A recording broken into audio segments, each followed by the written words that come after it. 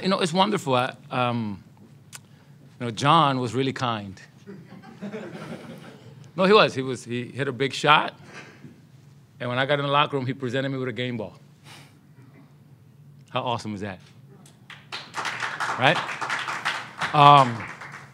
First of many. We had the first. Told Jon, I said, this is the first game of your senior season when we started on Tuesday. To the freshmen, it's your first game playing in this arena. First game for me as a head coach. Tuesday was my first L as a head coach. Today is first W as a head coach. Really thankful for it. It is, obviously, we'd rather come out on this end than the other end. But this is a long journey. I love the fact that we learned on Tuesday and we got better.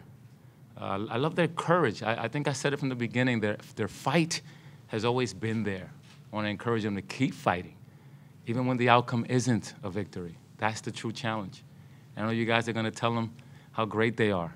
I'm going to implore them not to listen to you and to stay the course.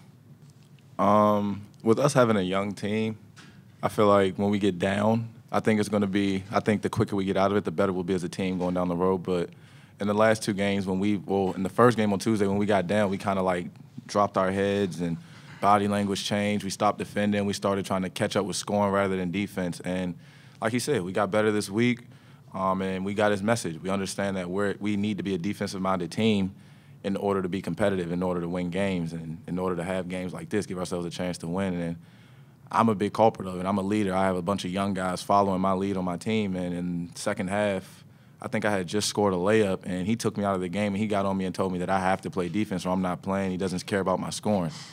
And I mean, that's not for the public, Jon.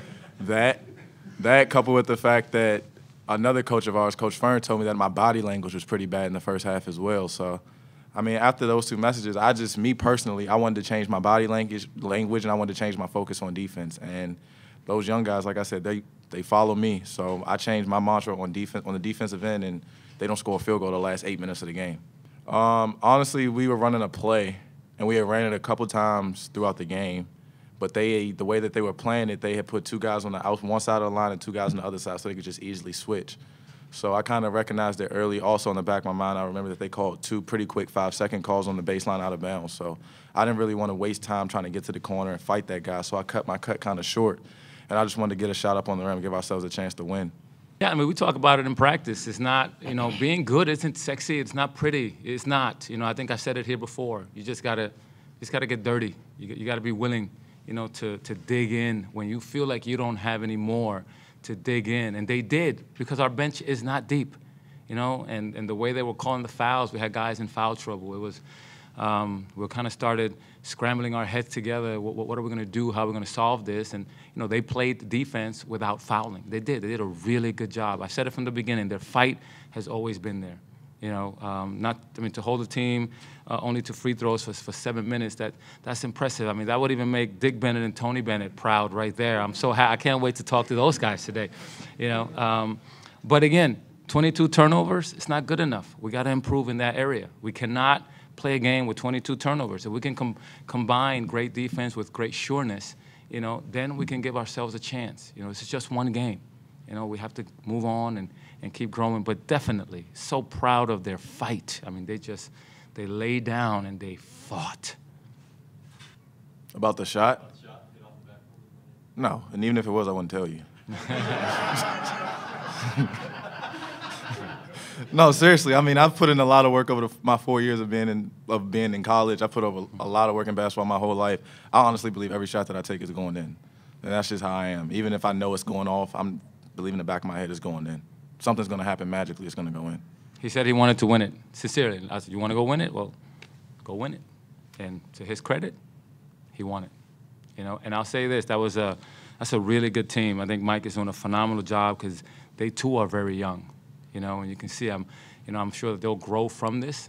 But they fought hard, too.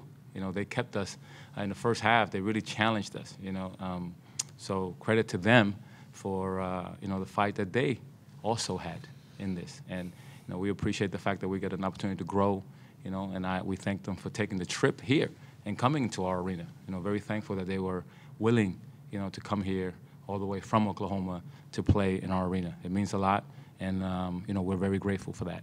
I think they're going to grow. They have to, because they're playing.